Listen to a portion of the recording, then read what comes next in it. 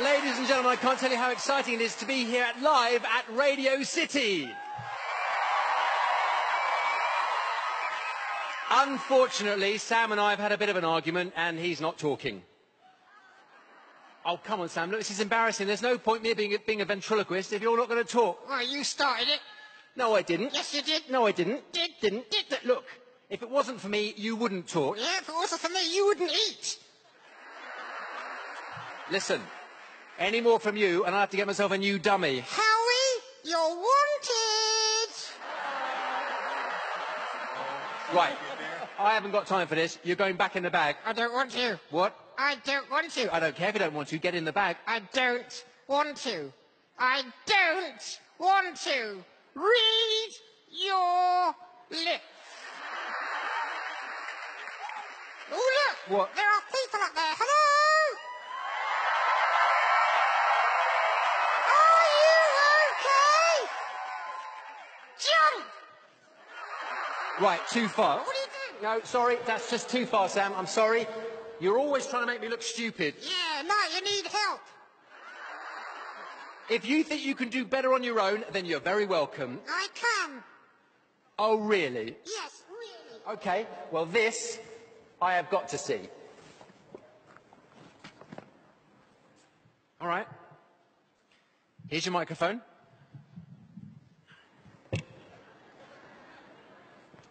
There's the audience. And there are the judges. Good luck. And don't get buzzed.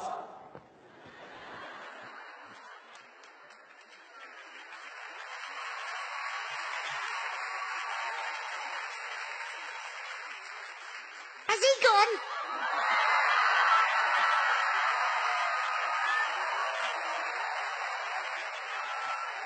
Look at this, I'm hands-free. Yeah, New York City. Yeah, Baba Booey. Look, it's the judges, the legend that is Mr. Howard Stern. How are you, Howard? I'm good. How are you? I am good, thank you, Howard. I'm going to ask you a question. Have you been drinking tonight? Absolutely not. No, then why the hell are you talking to a puppet? I don't know. I don't know.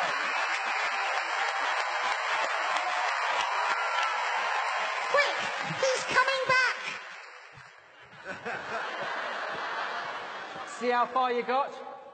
Ladies and gentlemen, please do not get caught up in the world of make-believe.